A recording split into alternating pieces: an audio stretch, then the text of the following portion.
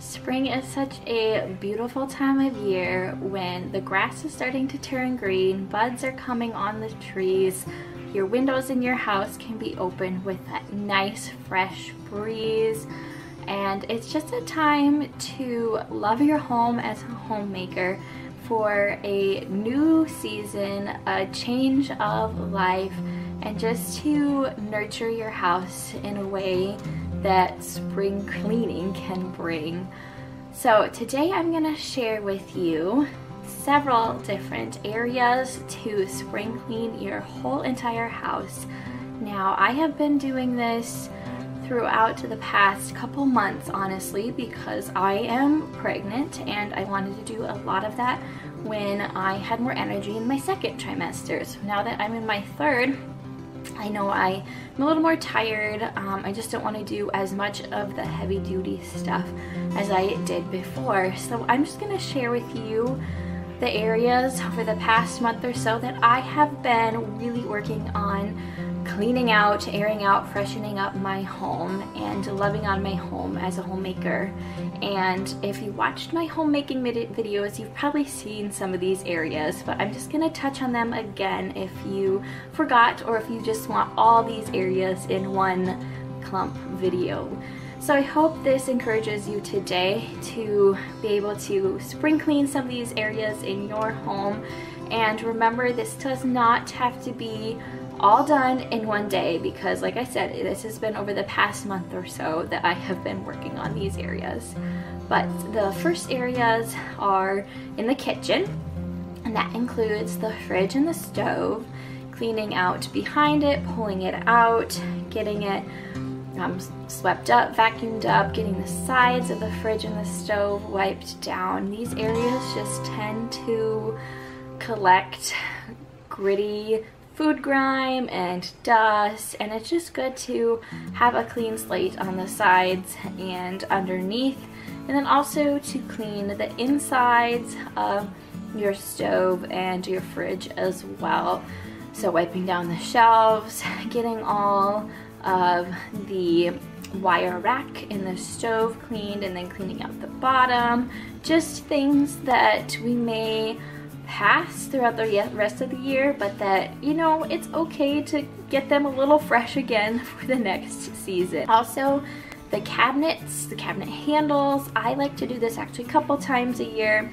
I wipe them down with a wet cloth, and my handles, since they are horizontal, they tend to get grime and food crumbs in them, so I will wipe those handles down as well and get in the cracks and crevices to get out the little food crumbs. If your handles are the correct way they're supposed to be, you don't tend to have this issue as much, but I do like to clean those out.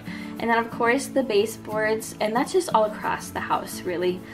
Clean where, or the footboards, whatever you want to call them, clean under there, because in the kitchen foods tends to somehow get stuck to that. It's just, you know, really pretty grimy and grody, and the area should look decent even if I can't see it every day, in my opinion. It's just something to know that that's been cleaned, that's been wiped, and it's a fresh clean slate. And also the backsplash. This sometimes for me, I wipe just certain areas if I see a spot, but I don't go across the whole area. And so wiping the entire backsplash with soap and water, just a natural cleaner, really helps get that grimy cooking sprays, food splatters, whatever else has touched that area. Alright, so the next area I have done is my walls and my door frames. Cobwebs collect on walls, even if you feel like they shouldn't, they do. If they're textured especially, they do.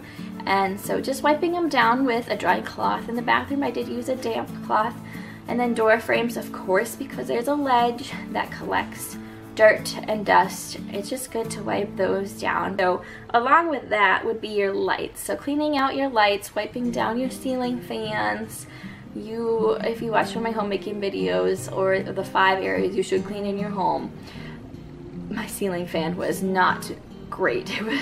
It was super gross, very much growing with little dust bunnies. So definitely clean out your lights with a dry cloth, your light shades, lamps, all that stuff. Just get it wiped out, vacuum it out, get the bugs out, wipe down your ceiling fans. Just start with a fresh upper area. Windows, curtains, blinds. I always take down my curtains and wash them twice a year. I wipe down my blinds actually quite often because we live on a dusty road.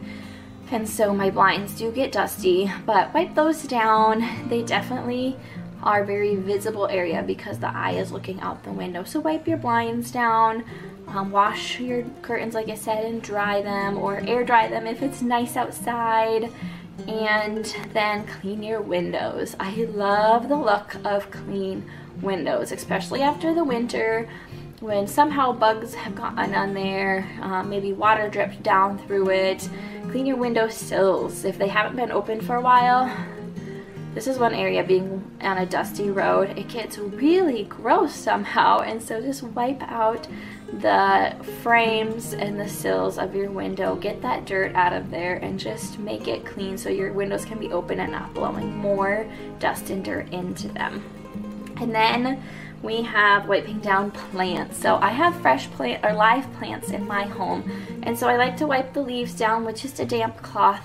Like my spider plant and aloe plant, just some other plants. If you have faux plants, wash them in some water, let them dry. That way the dust doesn't show on them. It's just nice to know if they're faux plants that if they're dusty, they don't look quite so faux, and just to give them a good wiping down. Alright, furniture. In one of my most recent homemaking videos, I did an air out of my furniture cushions, vacuumed my furniture off, did a baking soda cleaner on the furniture just to give them some freshness, literally get some fresh air and sun on them by setting the cushions outside on a tarp. And the same thing with your rugs. So I kind of started my way up at the top and then worked my way down because like I said, it's just good to get all the dust from the top first and then work your way down, since you'll be dropping dust from the top down to the bottom. So then I aired out some of my rugs. You can do the baking soda on a rug, leave it there for 10 minutes and vacuum it if you can't take your rugs outside. But just to air everything out, you could do that with blankets, you could do that with pillow covers. I mean, really, it's endless with stuff that can be aired out. I mean, we air out our homes. I love airing out laundry outside. If I didn't live in such a dusty road, I would all the time. But just to air those things out that you can't typically do. And then I also think it's important to wipe down your doors to your entry of your home, because when people come to your home, they want to feel welcome. And so having a fresh wiped down door that looks clean, doesn't have all that dirt and snow, if you live in that type of climate like we do, embedded on it, the handles wiped down, just having a nice front entry, a nice way to feel welcome into the home is always a good place to start with the spring cleaning too. So these are several of my areas that I have been working on throughout the past month, and hopefully, like I said, you can feel motivated to do some of these areas in your home today. Have a blessed and wonderful day. Bye.